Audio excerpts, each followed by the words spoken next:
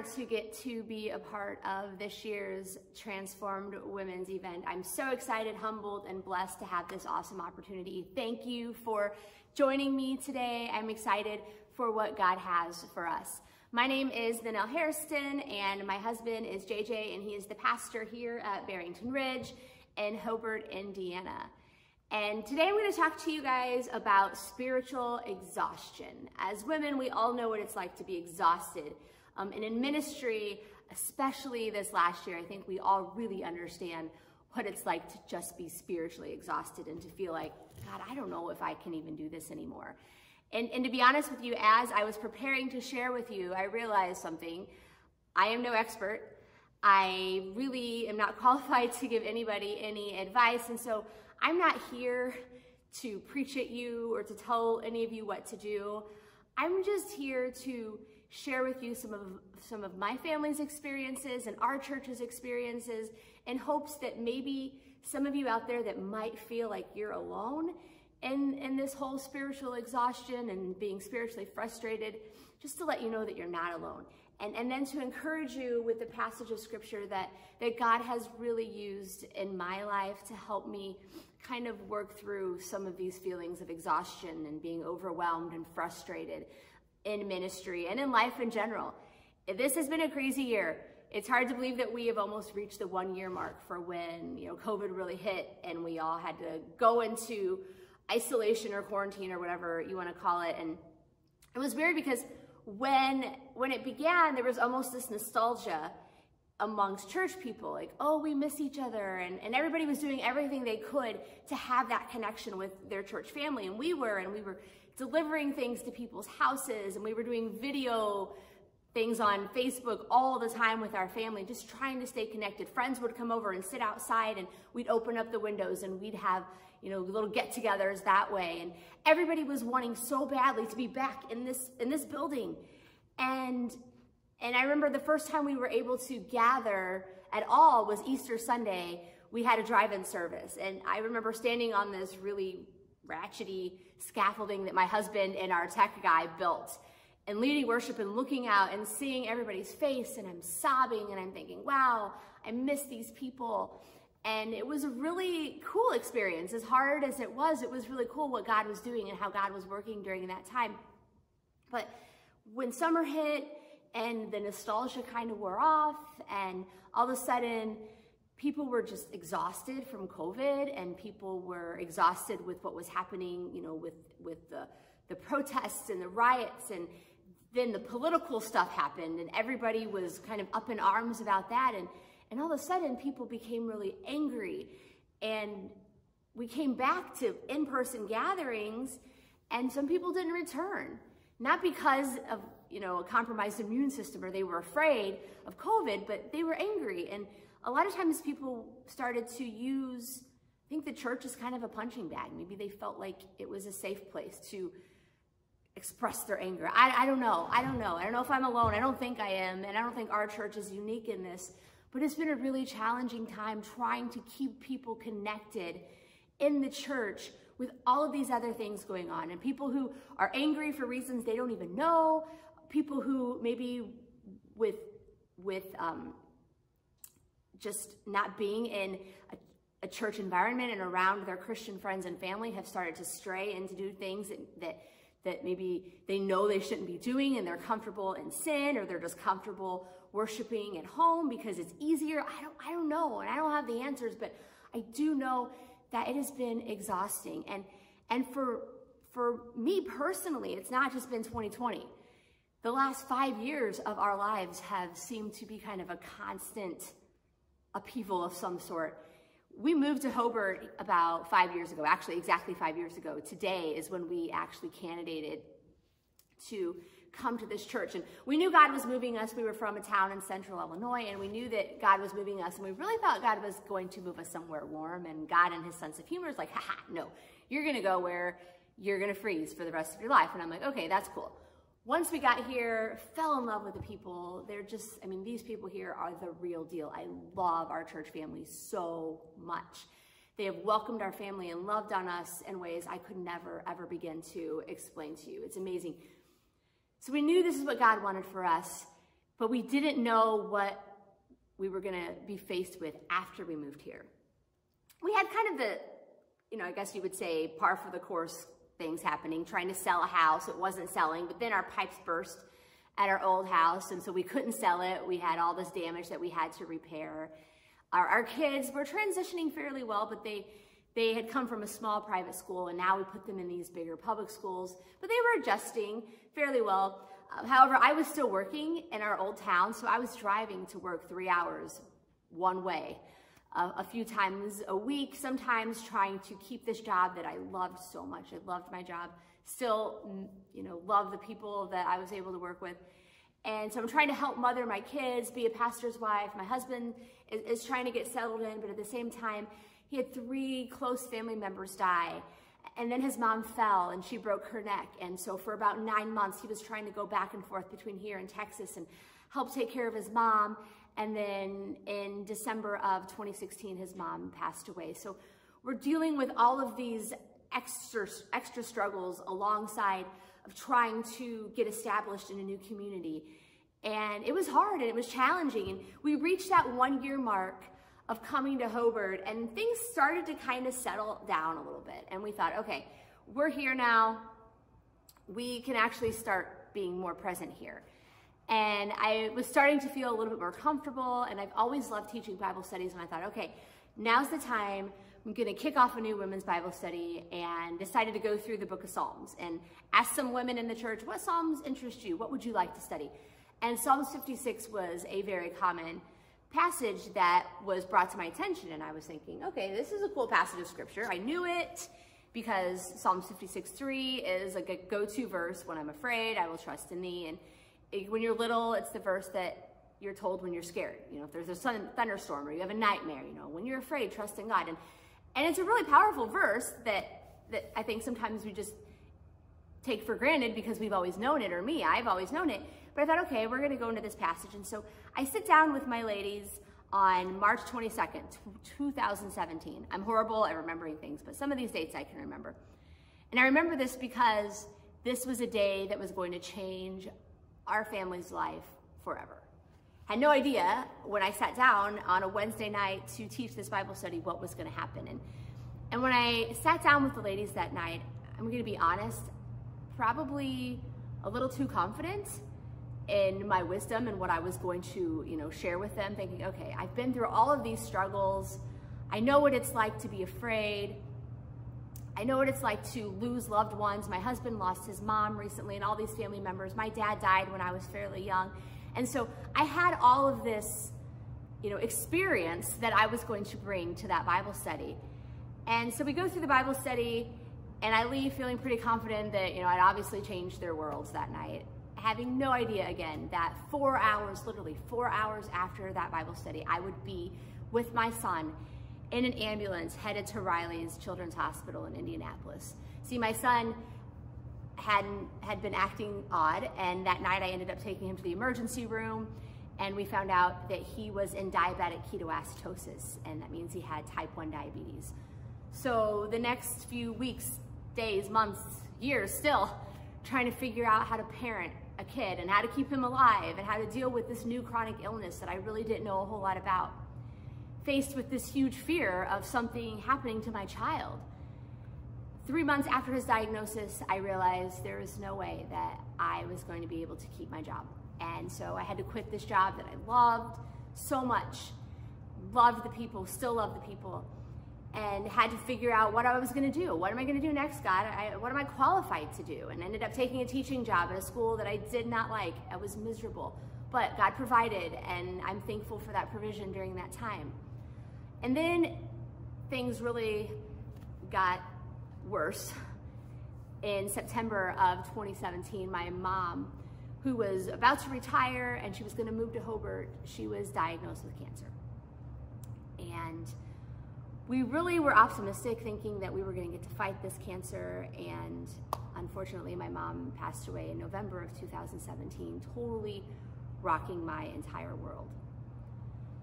So these verses that as a child were comforting to me had really become almost the prelude to a year of pain and sadness.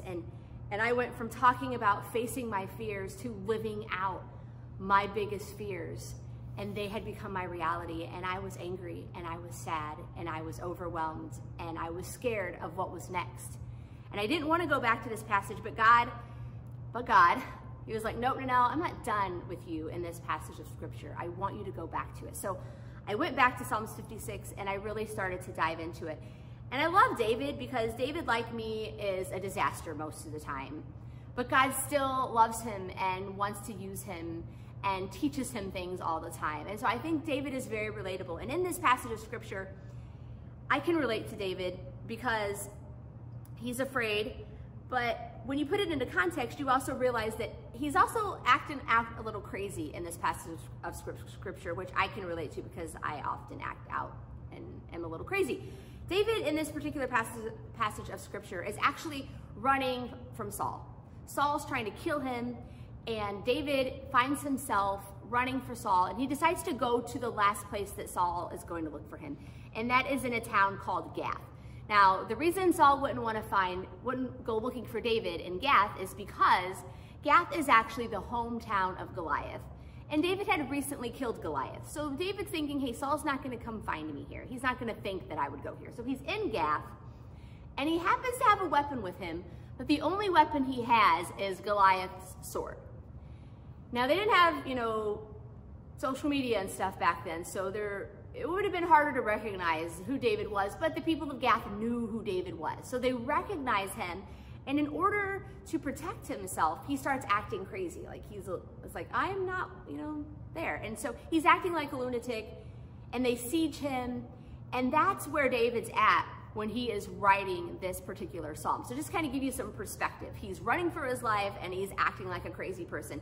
And these are the words that he is writing to Psalms. And when we look at Psalms 56, 1 and 2, he says, "Be gracious to me, O God, for man tramples on me all day long. An attacker oppresses me. My enemies trample on me all day long. Many attack me proudly." He uses these words like trampled, attacked.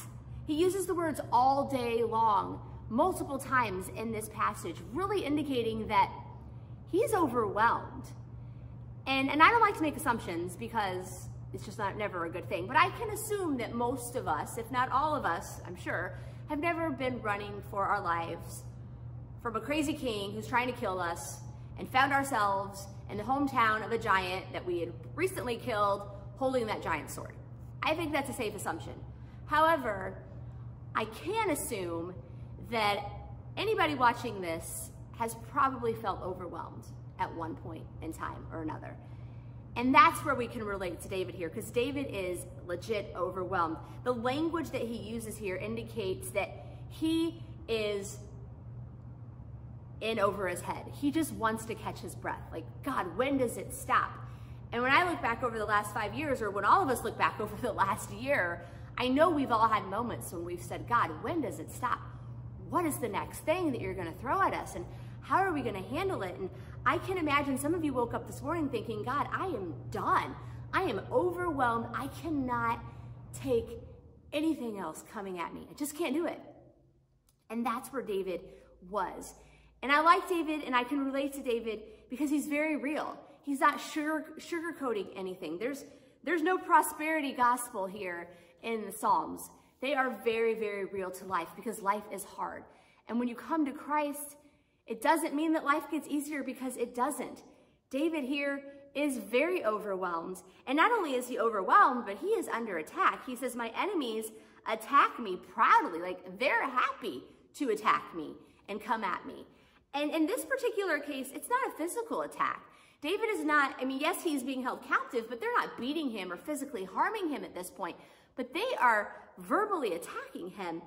And if we have not learned anything over the last 12 to 18 months or so, it is that people are vicious with their words, and they will attack you, and they will attack your ministry. They will attack you personally. They will attack your family for anything and everything. And it is hurtful, and it is painful. And they will attack you when you have done nothing wrong. There are versions that actually use the word slander. And in ministry, I don't know if it's just me, but I believe all of us have experienced slander at some point in time. People have said things about us, hurtful things, things that are not even true. And they cause us to feel like we are under attack. And remember, sticks and stones may break my bones, but words will never harm me. That is the biggest lie ever, because words hurt. The things people say to us are hurtful. And we try to not take things personally in ministry. I know I do. I get told all the time, don't take things personally. But I'm going to be honest with you. It's really hard not to take things personally. I legit had a friend, I thought somebody was my friend, sit down with me once and say, now I don't want you to take this personally, but I can't stand to be around you. Okay. Like I'm not going to take that personally. So I've learned that anytime somebody says don't take this personally, they're probably about to personally attack you. That's just how the world works. And that's how David is feeling right here. He's being attacked by these people. He's overwhelmed, he's attacked. And at this point in time, he doesn't have his people with him. He's alone. And I know that we've all experienced isolation. You know, my family's been in quarantine multiple times over the past year, and that feeling of being isolated and not being able to be with your people, it's hard. And David doesn't have his people here. And you might say, well, yeah, but he's got people there, so he's not technically alone. I mean, no, I'm not technically alone in my house. I have a husband, 3 children, and 2 dogs. So there's always something happening in my home, which is why I had to come here to record so I could have some peace and quiet. But we can feel very alone even when we are surrounded by people. You get that? Have you ever experienced that loneliness? Like, yeah, I'm with people, but I still feel alone. And yeah, the whole entire world has been going through similar struggles, but there are times when you still feel alone. You feel like nobody is with you. Nobody gets it. Like, am I the only one? Like, I look on social media and I see some of these churches and their sanctuaries are full and all their ministries are back in action. And I'm thinking, is it just us? Are we the only ones that are still struggling to work through some of this stuff? Now, yes, God's been faithful and he's provided, and we have a wonderful congregation that has stepped to the plate, but there are still parts of ministry now that are really, really hard to do. And I look at that and I compare myself and our ministry to other people, and I'm like, God, is it us? Are we doing something wrong? And I feel alone in my struggle. No matter if everybody's going through the same thing, it's still easy to feel alone. And David here, he is feeling lonely. He is feeling attacked. He is feeling overwhelmed, and he's feeling afraid. And all of these things lead to exhaustion. When you're scared and overwhelmed and you're feeling lonely and attacked, you're gonna be exhausted physically, mentally, emotionally, and spiritually. There's no way around it. And the verse here that many of us learned as a kid, verse 3 says, when I am afraid, I put my trust in you. And David's afraid here. And obviously for a good reason. He has people in his life that can kill him. And there are lots of things in this world to be afraid of. There are millions of things that can cause us to be fearful. Big things, little things. There are phobias for everything. In fact, there's phobia, which is a fear of being afraid. So we can be afraid of things for legitimate reasons. I mean, there have been a lot of legitimate reasons to be afraid in my life, in your life. And David has a legitimate reason here to be afraid. And he's not ignoring those fears. He's saying, hey, God, I'm scared. He says, what can man do to me? What can flesh do to me? And that begs the question, what can man do to me? And what can flesh do to me? And when you answer that question in a really real way, the answer is a lot. Man can do a lot to you. People can do a lot to harm you. Circumstances, we all know there are circumstances that are out of our control that come into our lives and they overwhelm us and they cause us to be afraid. The night that I gave that Bible study, I actually told the ladies that my biggest fear was something happening to my child. I went back and looked at my notes. I actually said that. And then I actually said my biggest fear, other than something happening to my children, was something happening to my mom, because I had experienced the pain of losing a parent and I didn't want to experience that again. And then all of a sudden, boom, my biggest fears are my reality. Circumstances come, they're out of my control, and as a pastor's wife, I felt like I needed to put on this, superficial spiritual facade and act like I was totally relying on God, but deep down inside, I was overwhelmed and I was scared and I wasn't trusting God like I should have. I wasn't clinging to this passage of scripture. I was mad at God because all of my fears were coming true, and I thought, God, I moved my family. I was obedient to you, and we moved and we did exactly what you wanted us to do, and this is what I get for that? Really, God, this is what I'm gonna have to deal with? And I was lost in that anger for a very long time, and part of me still can go back to that really dark place, but by the grace of God, he has helped me work through some of that, and he's brought me back to this passage and other passages of scripture. And he's taught me to do what David did in this passage, because this is where we really, really learn from David's life. Yeah, we can relate to David, but we can also learn from him, because what he does here is simple, but not always easy to do. And David cries out to God. He is literally telling God his struggles. He's being really real with him, very honest with him. And then he's saying, God, I know what can happen to me. I know what flesh can do to me. But he says in verse 8, and this shows that he trusts in God, and he trusts God's characters. He says, but you, God, have kept count of my tossings, put my tears in your bottle. Are they not in your book? So think about that.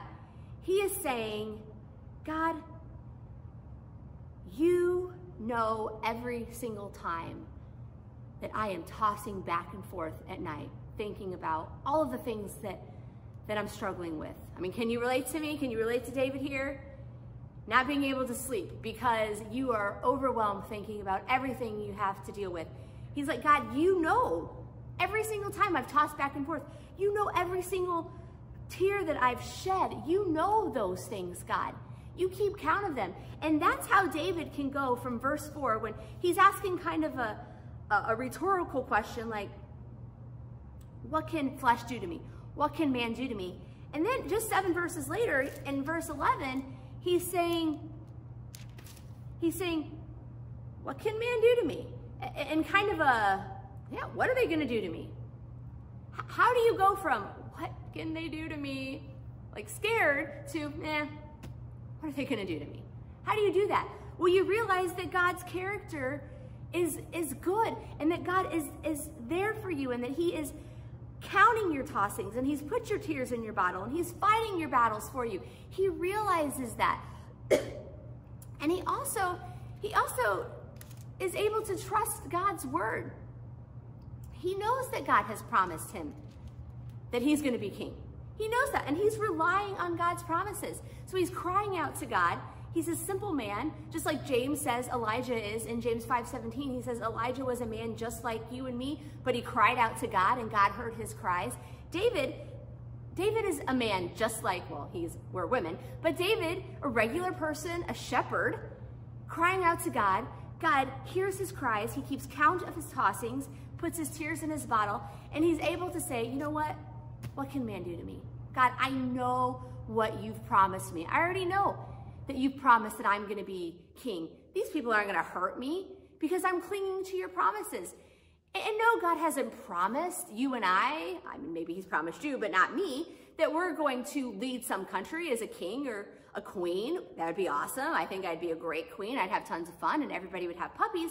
But David knows that God has promised him that, and we don't necessarily know exactly what God has for our future. David does here, but we don't necessarily have that specific promise. But my friends, my sisters, we have 66 books full of promises that God has given us. Promises like 1 Peter 5:7, where he says, cast all your care upon me because I care for you. Hebrews 13:6 says, so that we may boldly say, the Lord is my helper. I will not fear what man shall do to me. Psalms 55:22 says, cast your burden upon the Lord and he shall sustain you. Romans 8:28 says, I know that all things work together for good to them that love God, to them who are called according to his purpose. Hebrews 4:16 says, let us therefore come boldly into the throne of grace that we may obtain mercy and find grace to help in time of need. And we are in a time of need. 2 Timothy 1:7 says, for God has not given us the spirit of fear, but of power and of love and of a sound mind. Jesus, his very words to his disciples in Matthew 28:20 say, and I am with you always, even unto the end of the world. Amen. Those are the very words of Christ to his followers. Those are promises that are way better than us becoming a king, or us becoming a queen, or us ruling a nation. We have this book full of promises, and I'm going to be honest, I'm going to be very real with you. Sometimes it is hard to even get out of bed and face the day. I get it. I have struggled with depression and anxiety for the majority of my teen and adult life. I understand what that is like. Sometimes it is hard to even do the next thing, which might be putting on some makeup, putting shoes on, and walking out that front door. Those things are hard to do sometimes, ladies. I get it. But God has something next for us. This is not it. If you are alive and breathing, it is not it. God has a next for you. I don't get that. Oh, Siri didn't get that either, sorry. There is a next for you, and there is a next for me. And whatever it is, maybe it is petty. Maybe it is just putting shoes on, brushing your teeth. But maybe it's this amazing, scary thing that you're afraid to do. I don't know, but God will make it something beautiful. One of my favorite people in all of history is Elizabeth Elliot. Read her story. I don't have time to go into it, but it's really cool. And she writes this old Saxon poem, and this is her, and she says, do it immediately, do it with prayer, do it reliantly, casting all care. Do it with reverence, tracing his hand, who placed it before thee with earnest command. Stayed on omnipotence, safe neath his wing, leave all resultings, do the next thing. And my sisters, I know you're tired. I know. We are so tired in every sense of the word. But God has a next thing for us. And if we are obedient to him, he will take that next thing and he will do things with it that will totally blow our minds. He will make it good. And so my challenge is to you that are overwhelmed. You are alone, you are afraid, you are attacked, you are exhausted. Do the next thing and let God do a work in your life that only he can get the credit for, because he is a good father. He is a good father, and he loves you and he loves me. And I know that it's scary and I know that it's overwhelming,